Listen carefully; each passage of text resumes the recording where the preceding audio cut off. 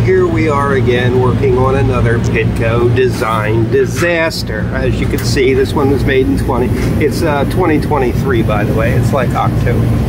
And naturally, I don't know, Pitco, are you paying attention to any of this shit? You see, it leaks up here. I don't know why it's got a gap here. It's got a giant gap over here, and this is why they called me, because it's leaking here. There's oil leaking all over the floor. Of course, naturally, it's a Pitco. That's what it does. It's leaking here. I don't know. There's obviously no sealant here. And let's go around to the back of the thing and see that there's no surprise here. Oh yes, oh yes. The famous, what is it now, $600 hose leaking all over the place? Pitco, I'm going to come out with one word about your equipment. Guess what that word is? And it begins with the letter S. Way to go, Pitco. You suck.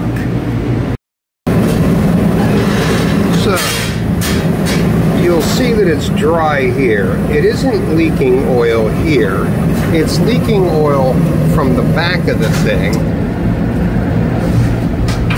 From the back of the thing, because there isn't any sealant on these threads.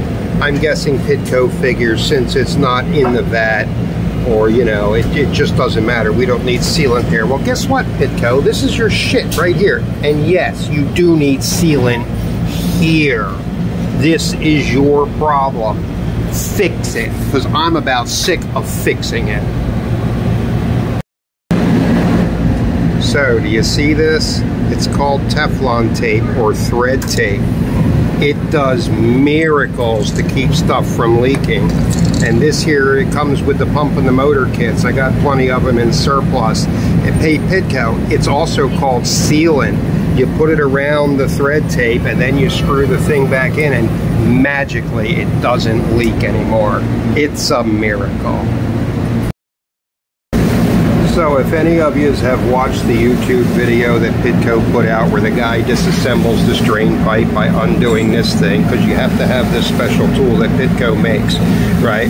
But they only put like 1, 2, 3, 4 welds on it, and it'll eventually just bend. It's made of like 3 or 4 pieces that are welded together. So I had to have my weld shop put a whole bunch of more tacks into it, because I do this a lot, obviously, because they all leak, so they all need fixing.